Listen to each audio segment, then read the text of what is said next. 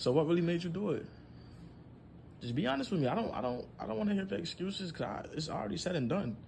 I'm gonna take my stuff and just go about my business. I just want to know why. What made you really? What do you mean? What I'm leaving for? I didn't. I told you I didn't mean like it. It wasn't supposed to go like that. What you mean it wasn't supposed to go like that? You opened your legs for another man. We've been in a relationship for like how much years? 4 or 5 years? No, I told you I was ovulating and I was getting close to my period, and you like are never around. You're always working. You were ovulating, so you were getting close to your period, so you go fuck another man? Are you crazy? That's even worse. No, baby, you don't understand a woman's body. Like, I have needs. Okay, you have needs. So your ovulation makes you want to go cheat on me.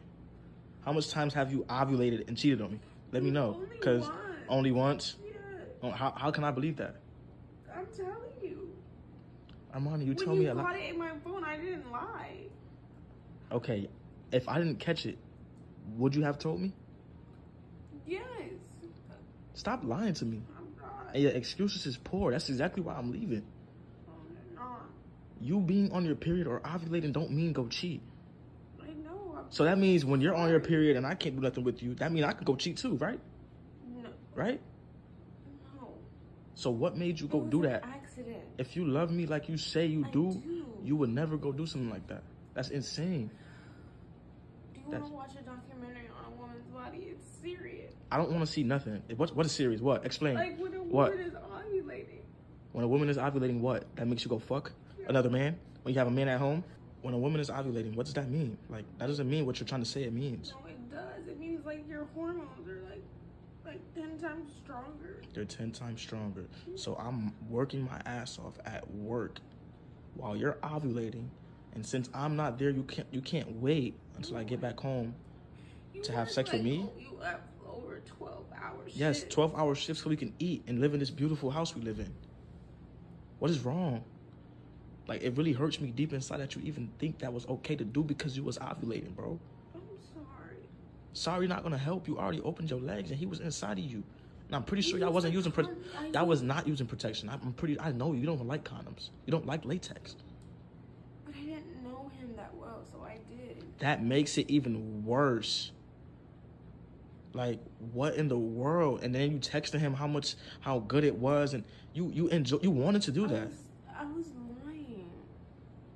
So you was lying to him, but you lying to me too. I didn't lie. Armani, you still sitting there lying to my face? You said you didn't do anything, and I went up in the messages, and I seen the messages of y'all talking about what y'all did. Now you have nothing to say. Now take that excuse and shove it up your ass, because I'm gone. I don't want nothing to do with this relationship no more. I'm good. I'm good. No.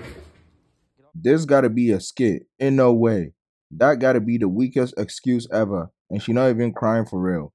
Cheating on your partner is never an accident. It's a decision that you make. She's not sorry for what she did. She's sorry because she got caught. Bro was doing too much talking for me. Because what I don't understand is, what explanation are you looking from her? There's really nothing to talk about. She opened her legs for the other man when she knew she was in a relationship. End of story. It doesn't matter why she did it. She did it. Just take your L, take your stuff, and leave. You will just end up hurting yourself more, wanting to know why. Based on her logic, I guess he can also cheat whenever he feels like his testosterone is high.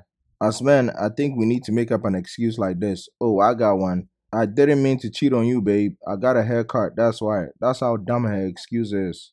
At the end of the day, cheating boils down to a lack of respect and self-control. Instead of owning up to her actions and seeking to make amends, she's deflecting responsibility. If you stay with someone who makes excuses for hurting you, you are setting yourself up for more pain down the line. Know your worth and don't settle for someone who doesn't value you. And this goes for both men and women. But hey, let me know what you think in the comments down below.